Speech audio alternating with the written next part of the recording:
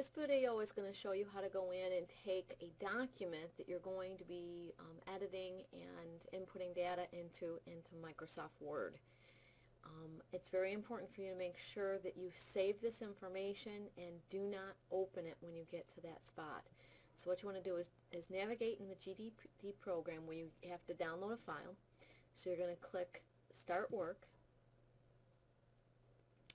When the screen pops up for you to either open or save, you want to make sure that you hit Save.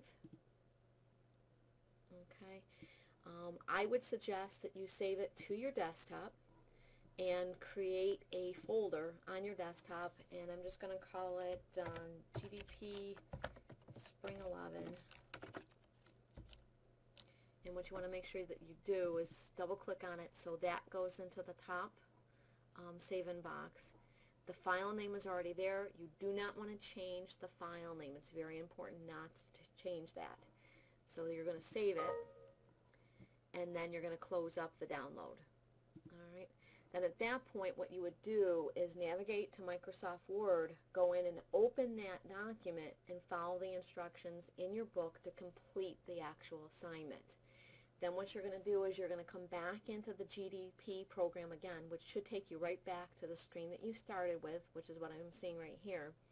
And then what you're going to do is go in and click Browse, and in Browse you're going to navigate to your desktop, go into your GDP Spring 11 or whatever you name the folder, and then find the document that you need to upload. So I'm just going to double click on the document name. It should pop in kind of a light gray in here into the box, and then what you're going to do is click on Submit Work. Now you're going to get a message that's going to pop up to tell you that you are not going to see a grade at this point. You're going to see the results later on after your instructor has a chance to take a look at your assignment. So you'll be able to check an Angel to see what you were what your score was on that particular assignment. Okay, and that's what you need to download, complete the work, and then upload it back to GDP again. All right.